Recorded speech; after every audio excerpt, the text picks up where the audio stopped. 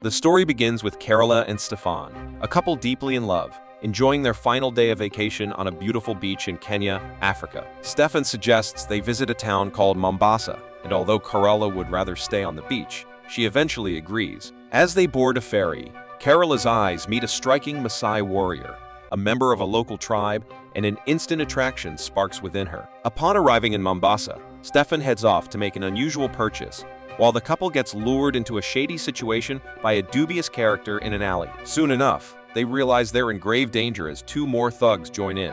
Miraculously, the Maasai warrior reappears, and his mere presence terrifies the thugs away. Grateful for his help, Carola and Stefan are safely escorted back to the ferry by the Maasai warriors. However, upon returning to the city, they miss their bus to the hotel, and the kind Maasai warriors come to their rescue again, offering them a ride. Carola wants to express her gratitude by inviting the warriors for a drink, but Stefan objects, preferring to spend their last day together. A determined Carola goes to the bar alone, where she and the Maasai warrior, Lemalian, share a dance and a growing connection. In a twist of fate, Stefan catches them together and loses his temper. Carola intervenes, preventing a brawl, and says farewell to Lemalian. The next morning at the airport, Carola has a change of heart and decides not to return with Stefan. An argument ensues between the couple, with Carola revealing her desire to explore the rich Maasai culture further. Frustrated, Stefan leaves alone, and Carola embarks on a journey to find Lemalian. At the bar, she learns from other Maasai warriors that Lemalian has returned to his village. Determined to follow her heart,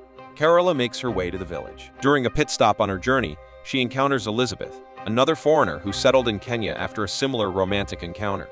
Elizabeth cautions Carola about the challenging living conditions in Lemalian's village, but Carola remains resolute in her pursuit. Despite Elizabeth's advice, Carola continues her quest, but Elizabeth informs her that she must wait for Lemalian to extend an invitation to the village. With no other option, Carola stays at Elizabeth's home, patiently awaiting Lemalian's return. After 10 long days, Lemalian finally appears, and an intense connection instantly ignites between them. Carola begins her journey to the village in question. There, Lemalian introduces Carola to his village, where she meets his family and receives a tour of his snug bachelor pad. Carola's desire for quality bonding time leads her to seek out Lemalian, who is out hunting. She unexpectedly comes across her boyfriend sipping the blood of a freshly hunted goat, leaving her more astonished than a squirrel at a dance party. Back in the village, Carola attempts to get close, but Lemalian maintains a distance, as if he were a child avoiding broccoli. In Lemalian's world, it seems that cuddles are a solitary endeavor. The following day, Carola uncovers more cultural nuances, such as the prohibition against women undressing in front of men during bath time. No sneak peeks allowed. Soon, an unexpected visitor, a customs officer, arrives in the village, revealing that foreigners cannot freely associate with the Maasai tribe without navigating bureaucratic hurdles. It's akin to, you can't sit with us moment. To extend her stay, Carola and Lemalian embark on an urban adventure, navigating a bureaucratic obstacle course. Once they arrive in the city, the couple finally enjoy some quality time together, and their love flourishes stronger than a superhero in a spinach field. However, in a surprising turn of events, as Lemalian heads to the store for snacks, Carola collapses outside. Lemalian soon realizes that Carola has contracted malaria and takes swift action to get her the necessary treatment. Once Carola recovers, she decides to purchase a truck, and together they drive back to the village. They decide to take Lemalian's family on a trip in the truck, but things take a sour turn when Lemalian's mother scolds him for allowing a woman to drive. She believes that a man should always be in charge. Lemalian reluctantly takes the wheel but ends up crashing the truck. Carola becomes furious and scolds him, causing him to leave. Recognizing that she overreacted, Carola quickly searches for Lemalian and offers her apologies. They all return to the village together. However, as days go by, Carola's visa expires again. Lemalian proposes to her, and she agrees, but she explains that she must return to Switzerland, her home country, to bid farewell to her family and settle some personal matters. Lemalian reluctantly lets her go, with Carola promising to return. In Switzerland, Carola's announcement of marrying a tribesman upsets her family, and they try to warn her against what they see as a major mistake. Nevertheless, she remains steadfast in her decision. The following day, she closes down her clothing business and returns to Kenya to marry Lemalian. On their wedding day, Carola dons a traditional white wedding dress, while Lemalian wears his warrior attire, and they finally become husband and wife. The next morning, Carola is shocked to witness the village women performing a circumcision ritual on a young girl. She calls Lemalian over, hoping to intervene, but he explains that it's a cultural tradition marking a girl's transition to womanhood. Disgusted by the practice, Carola leaves upset. Things take a turn for the worse when Carola, now pregnant, decides to open a shop to sell food and drinks. Lemalian strongly opposes the idea because, in the village, women are expected to focus on household duties.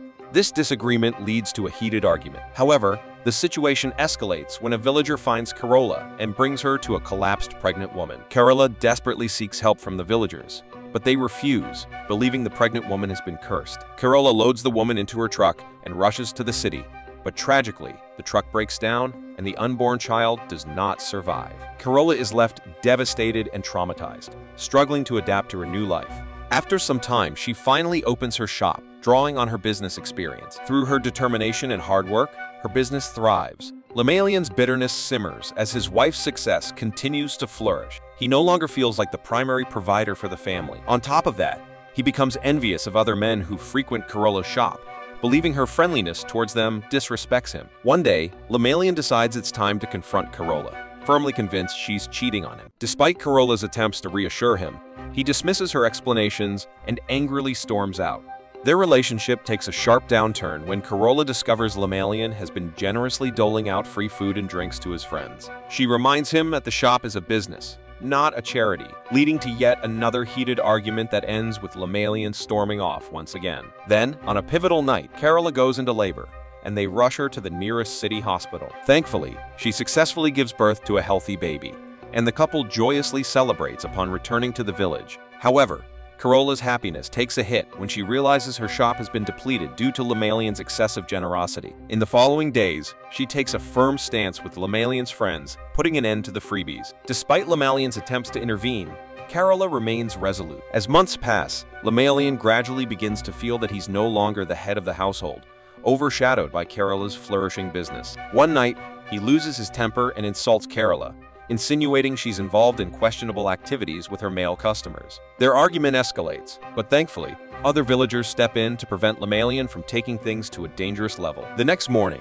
still frustrated, Lemalian takes an unconventional step by giving himself a makeover, chopping off his hair and trying out modern clothing. Approaching Carola, he questions whether she respects him more now, mistakenly assuming her smiles towards other men were an issue. When another man enters, Lemalian's jealousy rekindles. Fortunately, Carola manages to defuse the situation, and Lemalian exits in frustration. Back in the village, Carola expresses her desire to take their daughter to Switzerland to introduce her to the family. Surprisingly, Lemalian agrees. However, as she prepares to leave, Lemalian's suspicions resurface when Carola asks him to sign a form at the immigration center. He can't read, so he asks his wife about the letter. She tells him it's okay and he signs it. Then, he asks Carola to promise she'll come back, and she says she will. But when Carola gets on the bus, Lemalian quietly says he knows she won't come back. Carola doesn't reply and leaves. The movie ends with Carola crying as she leaves her life with Lemalian forever. Thank you for watching, and please subscribe Mango Recap for more video like this and help the channel grow.